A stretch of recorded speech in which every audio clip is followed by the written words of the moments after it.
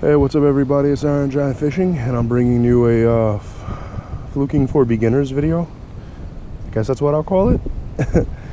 So basically it's just a quick rig that anyone can tie, especially if you're new to fishing or if you're new to fluking and you want to really, you know, get into fluking as a thing you do when you fish. So basically what I use is any store-bought medium heavy 7-foot combo. This is the Quantum Octane series. The reel is a 6-to-1 ratio. This is 20-pound test braid. 2-0 bait holder Gamakatsu hook, and a Sea Striker white teaser with like a lot of this flashy stuff on it. I don't know if you can see that. I think you can see that. It's very good. This is 12-pound test leader, going all the way up about 1.5 feet to a 1-ounce sinker. You really only need an ounce for this. You just want to get it to the bottom. And small, but like not too small, snap swivel that's connected to the braid. It's a very simple rig. It's really improved clinch knot, surgeon's loop,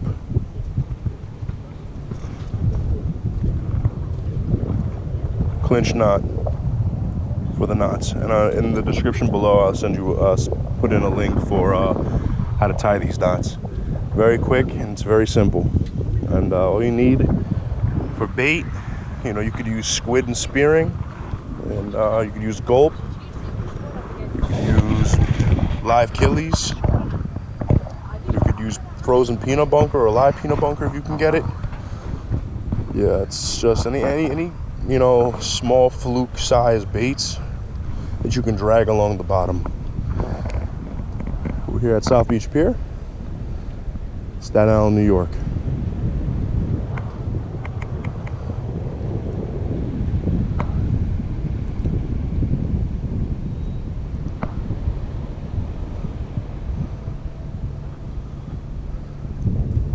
Alright, so I'll show you how to fish this real quick. And one of the things you want to do when fishing this is before you even cast, you want to see where all the fishermen are. And I'll tell you why.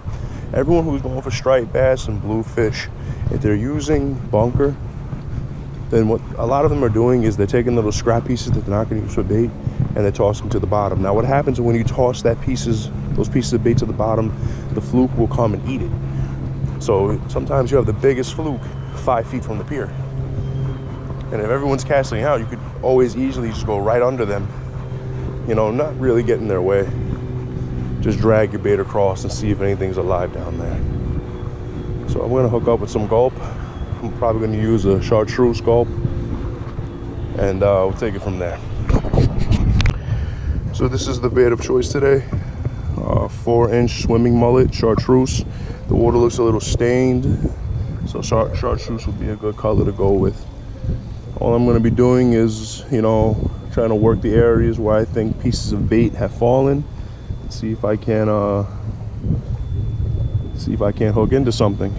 I'm only staying here for so long. This is just a tutorial video to show beginners what to do in this style of fishing. But if I can hook into something, yeah, why not? All right. It's very simple how to hook this. Just run it through, pull it out just like that, you're good.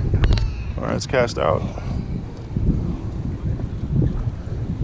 I see people fishing along the sides over here. They cast it out. Just, it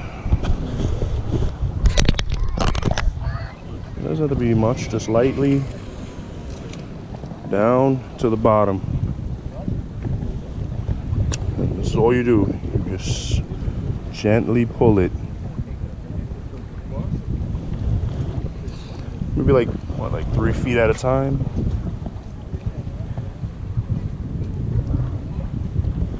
You'll know you'll have something when all of a sudden you're moving and it stops abruptly, like something is holding on to it.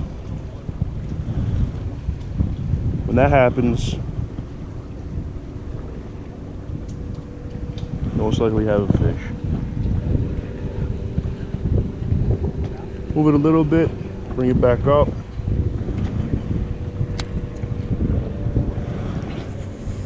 Let's do it again.